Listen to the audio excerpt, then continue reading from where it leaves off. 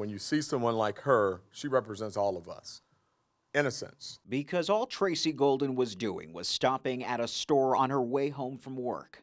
As she walks out, a man walks up to steal her car and opens fire. She was victimized by someone who had no respect for her, no respect for themselves, no respect for our community, and no respect for life. Detroit police say that person is 19-year-old Bradley Thurman, who allegedly robbed a Family Dollar on East 7 Mile the day after the shooting and left Golden's car at the scene. Investigators were alerted to that robbery and paid very close attention to a number of different things with regards to that robbery, including the suspect's gait, how he walked. Using the city's real-time crime center, investigators tracked down and arrested Thurman on Friday the 13th. There's no closure, not to me, none. This is something that we will have to live with for the rest of our life.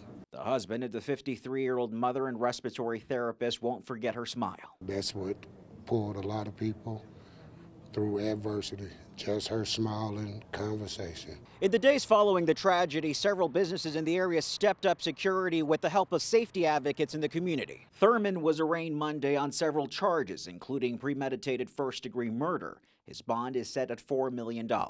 Folks that are using weapons in our community, folks that victimize our community will be relentlessly pursued. Reporting in Detroit, I'm Andres Gutierrez.